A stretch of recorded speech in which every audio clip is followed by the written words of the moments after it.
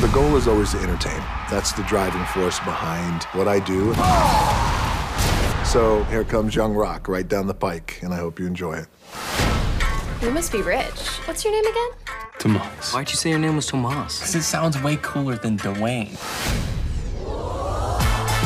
This entire series has been inspired by moments in my life growing up. It's my mom and I following my dad around the world as he wrestled. The most exciting part of being in the show is it's about Dwayne Johnson, and everyone would want to see that. This is where you make your money.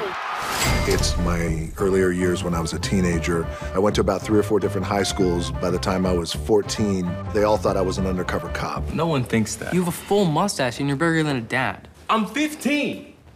When I was growing up, there wasn't a real consistency in terms of home life. Need any help finding anything? Nah, nothing's really catching my eye. Thanks, though.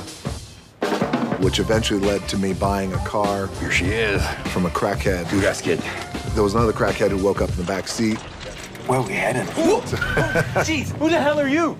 I'm Waffle. It's an awesome show with tons of super dope characters, and they all have real stories behind them. We examined my later teenage years as I got to the University of Miami. Dad, you were here this morning? I go out of my way to set my son up for success. What, by telling him I was going to be on a Wheaties box? Surprise! I mean, it's an incredible honor. We get to really get a good insight into Dwayne's life. I got big dreams for us.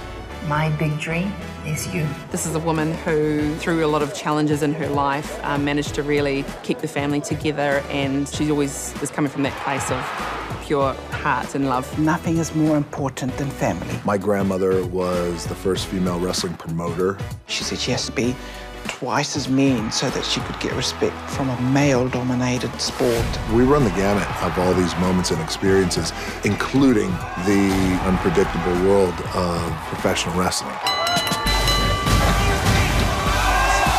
We had to cast all the wrestlers. Randy, Macho Man, Savage. Ooh, yeah, now that is a precious memory, yeah. The Wild Samoans. The Iron Sheik. What a margarita! Are you old enough to drink yet, Papa? I'll drink it for him. Junkyard Dog. See how fast you are. Oh, that's quick. Andre the Giant. What are you looking at? I think it's something that the audiences are really going to enjoy. What is the monster's name again? E.T.